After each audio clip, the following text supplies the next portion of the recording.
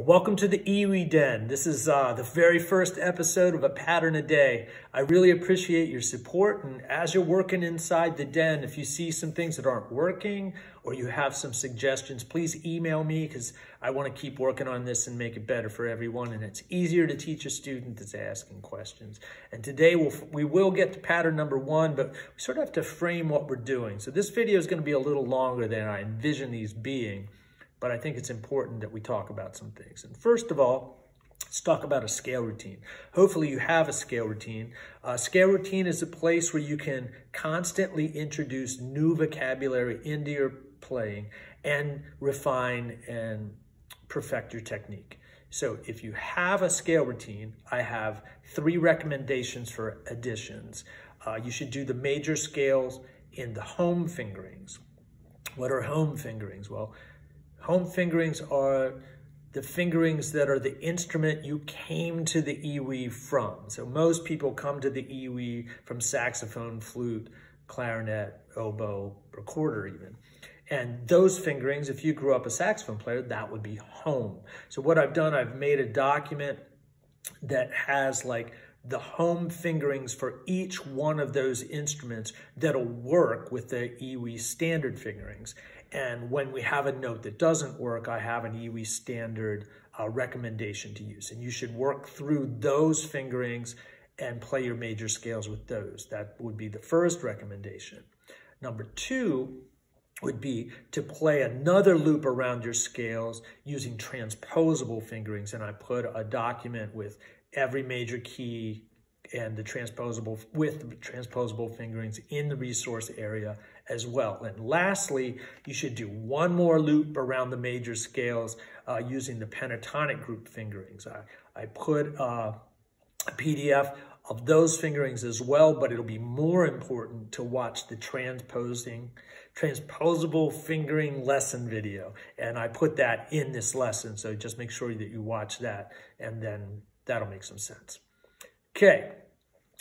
What are we doing with the pattern a day? Like, what do we want to gain from it? Well, it's a place and a method of exploring the strengths and weaknesses of each one of these systems, so we can intuitively and quickly, while we're improvising, make decisions about which ones to use. So we're going to develop a very flexible approach to fingerings while we're playing the EWI. This is really like a slow motion look at all the possibilities. And that's what we're really going to do. And the way we're going to accomplish that is by taking patterns, all kinds of different patterns, and then applying them to the root movement document, which gives us like basically all the ways that chords can move.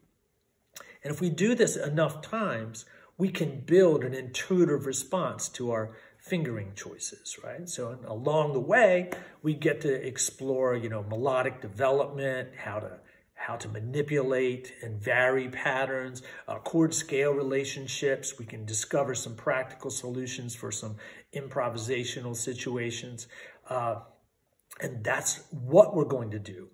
How much time should you spend on this? Well, if you're a intermediate advanced player, you should just set a timer for 10 minutes, and no longer than that, because you have other things that you want to practice. But this is a pretty important area, so you want to give it time to get into your playing, right? So just set a timer for 10 minutes and then play each root movement line 3 times. Once with the home fingerings, once with the transposable fingerings, and once with the pentatonic group. Now start slowly with no metronome. And your body and your mind and your ear will kind of fall into whatever your comfortable processing speed is. And that's where you should begin. Once we can measure that speed, the speed that we just naturally do it, then we can set a metronome for that speed, and we can just slowly go up from there. And naturally over time, the speed will increase, but don't rush the process. There's a lot of neurology to build. We're training our ear, we're training our mind, we're training our body. It's 3 different systems, and we sort of want them all to meld together. So don't rush. Stress and panic inhibit progress. So if when you're practicing, you're trying to play as fast as you can and you're glitching a lot and your mind's kind of freaked out, you're not really building any neurology that's going to help you play better. So just always stay calm and relaxed and be patient. Your mind will gradually catch on to this cycle and go faster and faster and faster. And that's it's irony, but staying relaxed, calm, and slow is the fastest way to get home. Okay, so it's not a technical exercise yet, but it will turn into one. So today's pattern is 1, 2, 3, 5. It's a very famous pattern. John Coltrane used this pattern quite a bit when he introduced his Giant Steps album, and he used it on Giant Steps and Countdown, pretty much. So it always was interesting to me that he used such a simple pattern over such a complex chord progression. And I think it's because 1, 2, 3, 5 really establishes a key center quickly. Here's a quick explanation of how we're going to build our patterns. If this is new to you, you want to go check out the novice video. And then after you do a loop around with the novice videos, you can come back and do this again. It'll make a lot more sense. But just to catch up a review, we're going to use digital patterns in some regard. And so all you do is you number a major scale 1 through 7. 1, 2, 3, 4, 5, 6, 7. So the numbers will always refer to the major scale. And today's pattern is 1, 2, 3, and 5. So in the key of C, that would be C, D, E, and G. Okay, so at this point, you would set your timer for 10 minutes and play down the root movement page. Here it is. And we would, play home fingerings, transposable fingerings, pentatonic group fingerings, then go to the next line. And when the timer rings, you're done.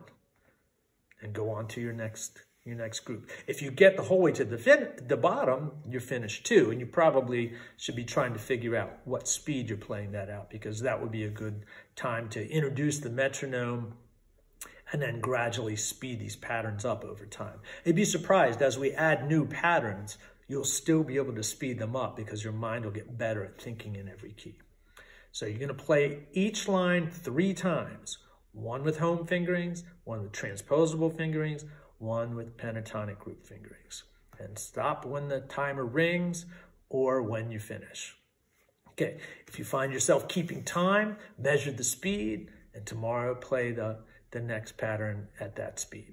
So I'll demonstrate the 1, 2, 3, 5 around the circle of force, which is often referred to as the cycle. And I'll do saxophone fingerings for the first time around the cycle, transposable fingerings for the second time around the cycle. And the third time around the cycle, I'm going to start in the key of D, because that's where the pentatonic fingerings start. If you watch the video, you'll catch on to that and why. And here we go. So here's the saxophone fingerings around the circle.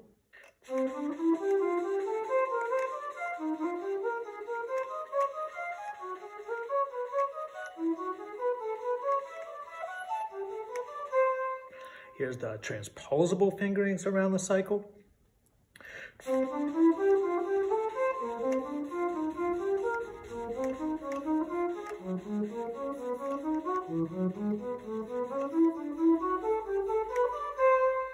And then the pentatonic group, I'm going to start on D, because the pentatonic group actually is D, G, C, F, and B flat. Then you transpose up, you do that again, transpose up twice, and then you do it the last 2 keys. So here we go, the pentatonic cycle.